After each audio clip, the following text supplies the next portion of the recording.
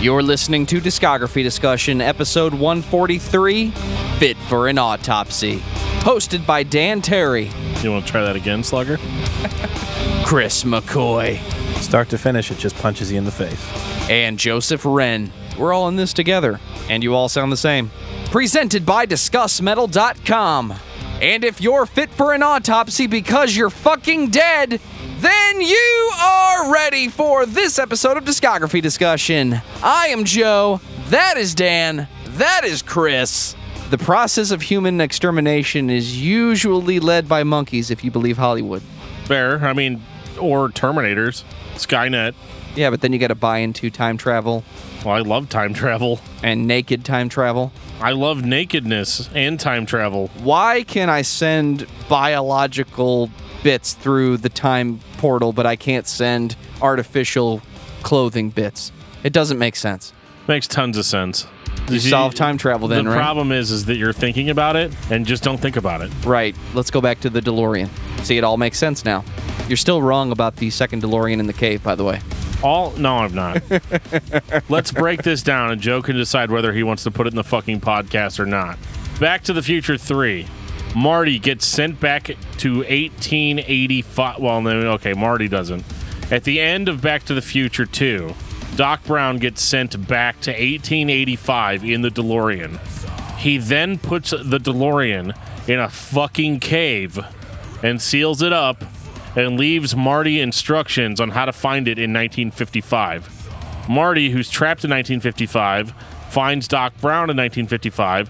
They find the fucking cave, they find the DeLorean, they fix up the DeLorean, and they send Marty back to 1885. Now, the whole crux of Back to the Future 3 is that they do not have gas in the DeLorean because Marty accidentally cut the fuel line, and they don't have unleaded gasoline. Here's the problem with that. Doc Brown says that the DeLorean always ran off of unleaded gasoline. Therefore, there was probably some unleaded gasoline in the DeLorean's fuel tank when Doc buried it in 1885. All they had to do was go back to the fucking cave and fucking leave a note on the DeLorean saying, hey, there's a bad fuel line, put an extra tank of gas in the back of the DeLorean. Either that would have worked, or they could have siphoned gas out of the existing DeLorean and put it in the other one. It would have not affected the timeline at all and would have been a very easy solution to that problem. I'm right. I'm just letting you go. Anyway, we're not here to talk about any of that shit tonight. Fit for an autopsy. You are witnessing the autopsy of what is believed to be an alien. Well, how do you not be fit for an autopsy? Let's dig into that for a second. Still alive. Okay. You're not fit for an autopsy. So the only requirement is that you have to, in fact, be dead. You, as the subject of the autopsy, yes, you must be dead in order to undergo an autopsy to determine how you, in fact, died. Okay. Sorry. Fit for an Autopsy is a deathcore band from Jersey City, New Jersey, formed in 2008, and the most notable thing about them is that their guitar player is none other than Will Putney. Who's that? Has he recorded records, or? He is an American record producer, mixer, and engineer. You may have heard some of his work with bands like For Today, The Acacia Strain, Body Count, Thy Art Is Murder, Counterparts, North Lane, The Amity Affliction, Miss May I, Upon a Burning Body, and Straight from the Path. And that's not all. That's just some of them. When are we talking about Body Count, by the way? I don't know, man. We really should get on that, shouldn't we? Doesn't make a whole lot of sense that we haven't talked about Body Count. But this week we're talking about Will Putney and his amazing guitar shredness. I think it goes without saying that this band's output sounds basically perfect. Like, I have no complaints about the production quality. Yeah, starting at, their first record, 2011, the process of human extermination, like most bands' first record, there's some questionable production value on it, but not with Fit. Yeah, I mean, not whenever their guitar player is Will fucking Putney. It's kind of like having Adam D and Killswitch Engage. It's an advantage to have a producer in the band. He kind of knows what you need to do in the studio in order to sound good. You think he has fights with himself whenever he's recording guitar lines? Like, fuck you, Will, play it again. I think he writes the song in his head and says, this is perfect. Everybody's going to love this.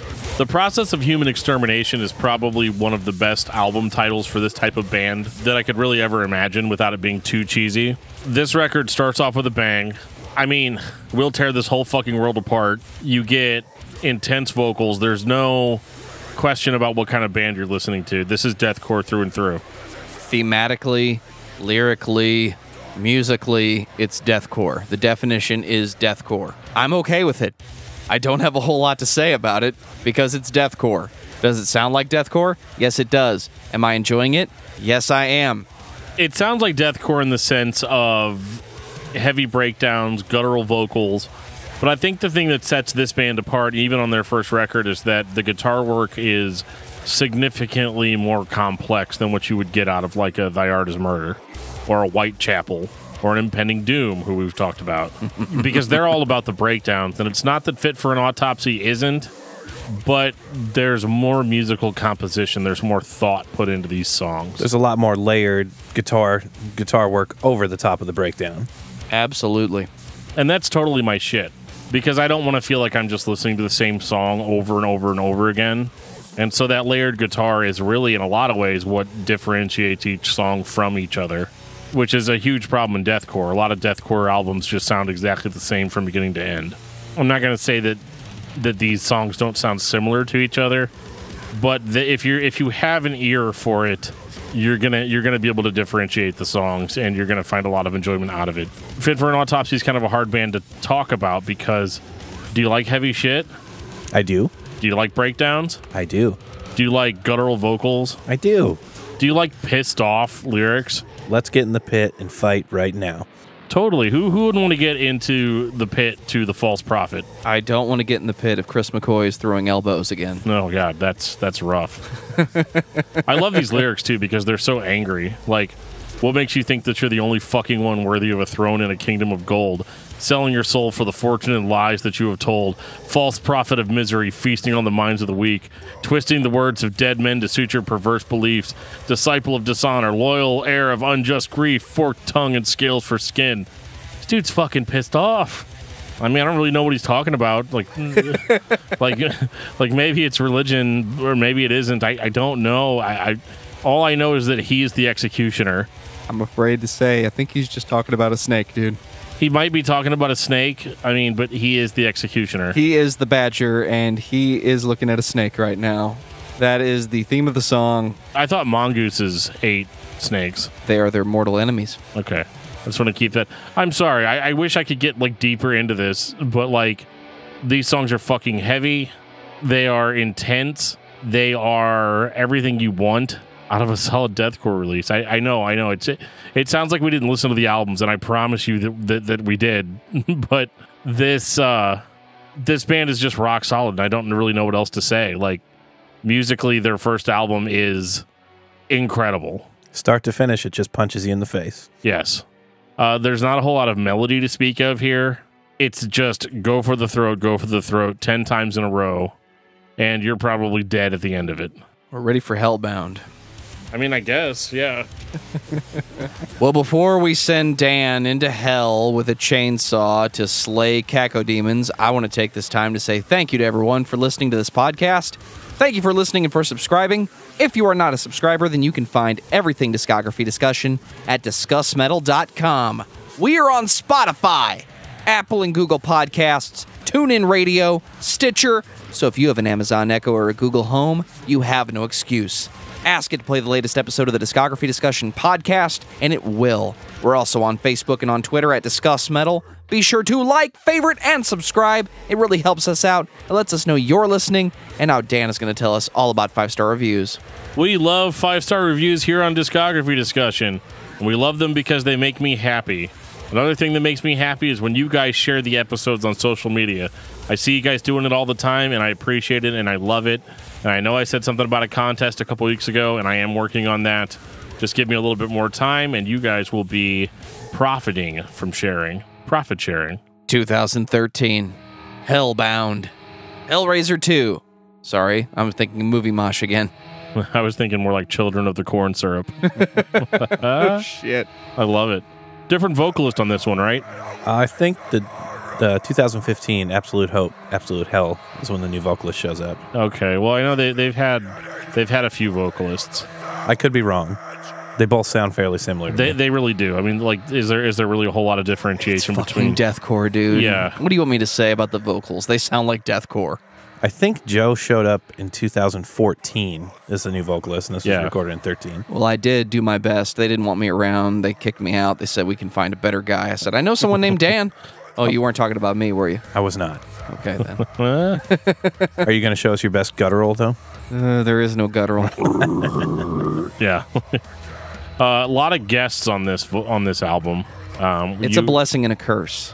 It's good and bad. It's not really bad. Track 2, Still We Destroy, features CJ from Thy Art Is Murder. Thank You, Bud Dwyer features Nate from a band whose name I cannot pronounce. Zibalba. That sounds good, right? Is that like Sebulba from episode 1? Good. We gotta like start a podcast where we just talk about movies. Track 7, There's Nothing Worth Keeping Here. It is Brooke Reeves of Impending Doom. Best breakdown on the record. Oh my god, dude. And with Brooke fucking Reeves. Children of the Corn Syrup that I mentioned before features Vincent from the Acacia Strain. That is also a fucking banger of a song. And then on the 10th track you have Danny from Upon a Burning Body, and that song is called The Travelers. But musically, I think this album isn't as noodly as the last one. Yeah, I mean, fight me, but like it's a little bit more straight ahead deathcore, I feel. It's not that it's bad, but like they do that deathcore thing where it's like breakdown, chug, some atmospheric noodling in the background, but like it's not as prominent on this record as it was on the last one. It's not to say that it's not there, it's just not prominent. Standout tracks on this record? Still We Destroy and There's Nothing Here Worth Keeping. Absolutely. That's a good one. I really like Tremors too. Not the movie. Yeah, the sequel, Tremors 2? Yeah. That's a great sequel. No, this one's just Tremors. I enjoyed Tremors also. Yeah, this record is, again, just punch you in the face. This band is punch you in the face. It is 100% punch you in the face. Like, how you can survive seeing a band like this play live, I don't understand, nor do I really want to witness or try. I saw them live last October.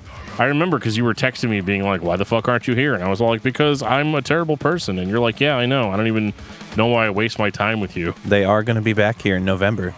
I don't know if I can handle that. With the last 10 seconds of life, it's going to be brutal. The one thing about this record versus the last that stands out to me, I got a Plea for Purging, Marriage of Heaven and Hell vibe. The way the guitars were different, very deliberately different from Depravity. The problem with deathcore as a style, every guitarist is using the same set of tricks.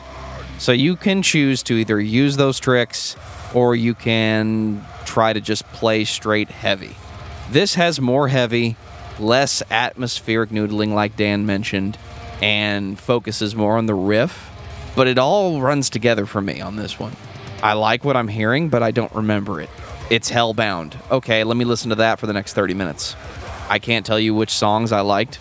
They all sound good. It's all heavy. What else you got? There's no hooks other than the breakdowns themselves, which, I mean, I guess the breakdowns are the Welcome hooks. Welcome to deathcore. Right, yeah. The breakdowns in deathcore are the hooks.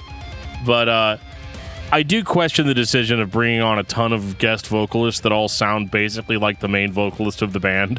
We're all in this together, and you all sound the same. They don't sound exactly the same. I mean, if you have an ear for it, you're going to be able to pick them out. But I think, like, if I'm just listening casually, I'm not going to pick up on that. I'm going to be like, God, that's a banger of a breakdown.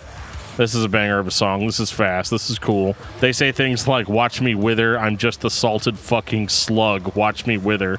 I mean, goddamn. I'm just the salted fucking slug born to burn. Give unto the pigs what they what they yearn. Give me hate in your handshake. Give me hell and pain. I embrace it. Born to die. Born to rot in a soup of flies. I don't want to say that these lyrics are not sincere, because they sound like sincere as fuck. But I also feel like it's just like window dressing for the sound. Like, lyrically, we have to match the sound as best as we can. If that's successful, then it's all good. But I do think it's just kind of weird. Like, some of the stuff they say is kind of weird. Like, pocket stuffer, motherfucker, soul stealer, bottom feeder. Just put me in the fucking ground, ugly fucking gods, ugly fucking heroes, bow to your masters, count your worthless fucking zeros. I love the song Weatherman.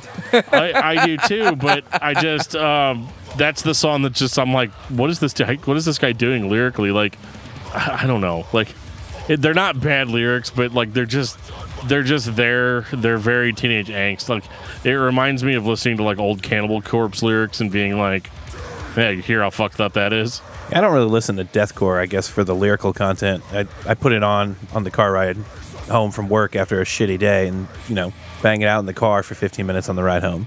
Oh, come on, Chris. We know you listen to these whenever you're happy to. I do. It's good beer drinking music, I'm not going to lie. It's good beer drinking, set your neighborhood on fire kind of music. 2015, Absolute Hope, Absolute Hell. So Dan Terry, with a chainsaw, descending into hell to slay cacodemons. I feel like I've done this already, but it still applies. The cool thing about using a chainsaw on a cacodemon is that for some reason, whenever you use it, it turns the sprite around, so they can't actually, they can't shoot at you. So using the chainsaw is actually the best way to kill those enemies in Doom. It's also really weird looking at the back of the sprite, because you may not have known this, but the cacodemons have an asshole. I never noticed it before, for years, but I was playing it a couple years ago, and I was like, oh shit, they actually have an asshole, and that's what I'm attacking them with the chainsaw. It's very strange. This record introduces kind of I guess it's kind of weird to say choral vocals, but there's more background shouted vocals going on this. This is the first time we've heard that. Everything else has always been just really straight ahead deathcore vocalist screams over the breakdowns, which absolutely does exist here, but it almost sounds like there's a little bit of an effect on the vocals. Not to make them deeper or anything, but just to almost make them sound more distorted. It's the 2015 production of double, triple, quad your vocals, double, triple, quad your guitars. It's unfair to say it, but it sounds like a record made by a guy who knows what he's doing in the studio. It's a record made by a producer, Will Putney, ladies and gentlemen. He did a good job. This record has a little bit more noodle, but it has a little bit less all the time. Just break down, trudge through the mud. It has that, but it's not there all the time. They almost back off just enough to introduce some more of that atmosphere, and now it's a little bit more a plea for purging. I find this one more listenable than Hellbound or The Process of Human Extermination. This is probably my favorite record by Fit. The song quality, the songwriting is a little bit more advanced, and we get a little bit more of that weird techie shit that we like so much. And it makes the songs stand out on this record more so than they have on the previous. I think this is a different vocalist for sure, and I love just the fucking vinegar that's just dripping from his lips. It's just you're enjoying the cheese at this point, right? It is a little cheesy, and I'm okay with it because I like cheese. There's no such thing as extra cheese, and that'd be a bad thing unless you're lactose intolerant. And even then, sometimes it's worth it. But, I think this record had superior songwriting, and I think this is when Fit for an Autopsy stops being, Will Putney's band and actually being something on its own that's not a pet project. It's a band that you can take out on tour and actually sell merch and be a viable band. I will say it's one of my favorite, band names ever, Fit for an Autopsy. That's sick. It's almost as good as After the Burial. When you were talking about songwriting for this album, when it comes to lyrics, we can't leave out False Positive, where he says about 4 or 5 times in a row, we're not worth our weight in shit. You're right. But we know how to pile it up. Take your boots off before you get through the door, but the dirt still drags in deeper than ever before. Break your back for the princes and bring the burden back home. The eyes of a child through a rifle's scope. See you and you alone. Could you have been the shoulder to cry on? Could you wear the leather skin? Could you have ever been bothered to let a stranger in? You don't know fucking pain. Well, I do now. I fucking know it. Fantastic record. I don't know, man. Put me in the fucking ground. Ugly fucking gods. 2017. The Great Collapse. It's funny because I read the lyrics to Wither on the discussion on the last album. That's a fuck up. Does anybody want more Absolute Hope, Absolute Hell? I do. Does anybody not want more Absolute Hope, Absolute Hell? It's not that I don't want it, but I mean, listening to all these in a row like this, I was kind of starting to think, are you guys ever going to, switch it up? This is a bad deathcore band to listen to in 1 week. It's not that deathcore is bad, but It's not bad. Nothing about what it are is you bad. listening to that is any different than the last 30 minutes of music that you created? Nothing. And if I'm listening to deathcore, that's exactly what I want. Nothing about it is bad, but it's like the Black Dahlia murder all over again. Wow, you guys are really fucking great at what you do. And you're going to keep doing it because it's your job. Unpleasable Metal Fan has no problem with Fit for an Autopsy. Music Critic Man is like, what else you guys got? But the problem is like, whenever I say, what else you guys got, that doesn't mean I want like a bunch of clean vocals or you guys to go pop punk or, you know, like, I don't know exactly what I'm putting my finger on. It's just wanting the band to sound a little bit different than what I've heard already. I feel like this band kind of blew its load on the first 2 records. The stuff that they put out after that is just as good, if not a hair better, but it's not like a significant jump forward. And I don't know if this band has that. Does that make it bad or less enjoyable? It does not. I can listen to this record and be completely satisfied with it in and of itself. But when I stack it up against the rest of what they've done, it's kind of like, oh, okay, so you guys just kind of did the same thing again. Okay. Why is this band being so similar less appealing than, say, A Plea for Purging, who kind of changes up the atmospheric quality of their records throughout the discography? There's a distinctive difference between Depravity and The Life and Death of A Plea for Purging. There's not that between The Great Collapse and Absolute Hope, Absolute Hell. I think other bands benefit from having a different producer on each record. Is that a detriment to Fit for an Autopsy, then, that the guy in the band is the producer? Always has the same vision for every record. And knows exactly what he wants it to sound like. There's no creative drive. There's no creative experimentation with your sound. You walk into the studio with your amp already dialed in your head, and nobody challenges it because, obviously, it's Will Putney. He knows what he's doing. But sometimes self-produced is not as good as the outsider looking in. I think a different producer can help you pull things out of your sound that you didn't know was there before. And I think with Will Putney, it's one of those, it's so close to home, and the fact that he writes pretty much most of it, if not all of it, you know, like, he just, there's the Fit for an Autopsy style and the vision, and that hasn't changed. Like, they get a little melodic in places, which I like, but it's never enough for me to be like, this is a truly different experience. But it doesn't have to be that either. Like, I'm really just trying to find something to say that gives me more content on this episode. Like, just to be honest, like, because this band, their first 4 records are pretty much like, you could listen to them as one giant record. 2019, The Sea of Tragic Beasts. We're back to the water. Well, speaking of what I was just saying, this record is a little different. It wasn't necessarily what I was expecting, but what I ended up getting, I actually enjoyed. I've only had one day to spend with this record, but I hear a lot more, not a lot more, but it's definitely a little more melodic, if you know, comparing it to Fit for an Autopsy's first 4 records. It's kind of something different, is what you're saying. A little bit. They give you, I was going to say, they still give you everything you got on the first 4 records. It's all there, but they've added a few things. Most notably, there's some, like, cleans in there. They're not, like, pop clean vocals, but there's slightly more melodic sections on the songs.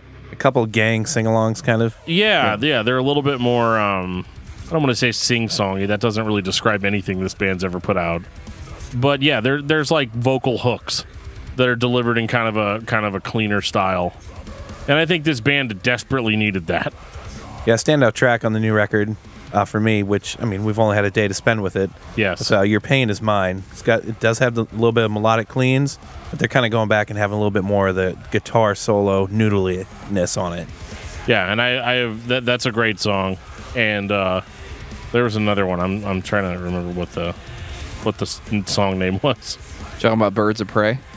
No, I am talking about Warfare. Yes, I think I texted you last night that this might be my new favorite Fit for an Autopsy song. One listen, and I like the lyrical content of it. I like the heaviness. It's definitely the standout track of the album for me so far. I mean, that might change after listening to it a few more times. But, like, I feel like they didn't really have that on any of these previous records. Like, they had standout breakdowns and riffs, but they didn't have standout songs, in my opinion. And so I think this is the first time where they're trying to make this band, well, maybe not the first time, but a better realization of them trying to make this band into like a real thing instead of it just being Will Putney's band. And so, yeah, I thought this was really cool and different and kind of accents their brutality really well. We talked about contrast in the Ginger episode. This is a band that desperately needed that. Like, they needed that contrast to make them more interesting to maybe a more casual listener, like somebody that's not necessarily into deathcore. Like, I feel like if you're just into heavy music, you could listen to this and find something. You didn't necessarily have to be like a Fit for an Autopsy fan. Final thoughts on Fit for an Autopsy. Chris. One of my favorite band names of all time, for sure. This is something I put on if I'm in a bad mood or if I'm in a good mood. Let's throw elbows. Dan, what about you? Do you like Will Putney? Do you like heavy shit? Here's 5 albums of that. I'm okay with it. It's not my favorite band in the world. Great band name, great image, great sound, great production value. You can't go wrong. It's a sure thing. I just wish that it was a little bit more diverse. I think Fit for an Autopsy is another band. If you're a fan of deathcore, you are going to be 100% satisfied with what you have, regardless of which album you pick. I don't think they appeal to the masses. I don't think people as a whole are going to look to Fit for an Autopsy as the definitive deathcore band or even modern metal band, but I think they're a band to round out your collection. You don't always need the most innovative band in the world when you're looking for music that you like. Sometimes you just need a workhorse, and I think Fit for an Autopsy is a workhorse. It's all good, and give me more of it. Dan, what's your album of the week? It is Cattle Decapitation, Monolith of Inhumanity. It's a record I've been putting off listening to for years, and I was like, why was I putting this off? Chris, what about you? I'm going with Sleeptalk by Dayseeker. These guys have kind of been under the radar, I feel like, for the last 4 or 5 years. Really good at what they do. I think this is record number 4. I could be wrong. Might be number 5. I'm not sure. They kind of have a genty, melodic sound. A lot of clean singing. If you're going to check out a track from the new record, Sleeptalk, I would go with Crooked Soul. Thank you, Discography Discussion, Discord server, Rage of Light, Imploder. I've been digging it today. It was a nice change after all those Ginger albums I had to listen to. Had to. I did. It was a requirement. Hey everybody, Dan here, your best friend in the entire world. I like my friends, and you're my friends. I like it when my friends talk to me. You want to talk to me? You want to talk to Joe? You want to talk to Chris? You can talk to us anytime you want to. There's a lot of different ways you could do that. You can reach out to us on Facebook, on facebook.com/discography discussion. You can send us a tweet at discussmetal. You can send us an email at danandjoeshow@gmail.com. You can join our Discord server where everybody's talking to us all the time. There's a link in the show notes that'll take you right to our Discord server, so you can join in on the discussion there. You can join the Discography Discussion official Facebook group. Just send a request to join, and I will probably approve you.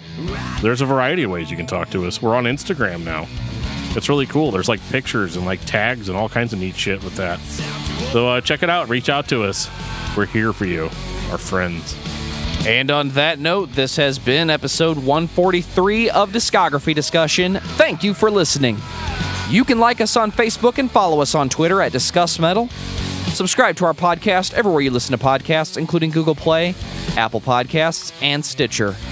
Visit discussmetal.com for all things discography discussion, and please send questions and comments to danandjoeshow@gmail.com.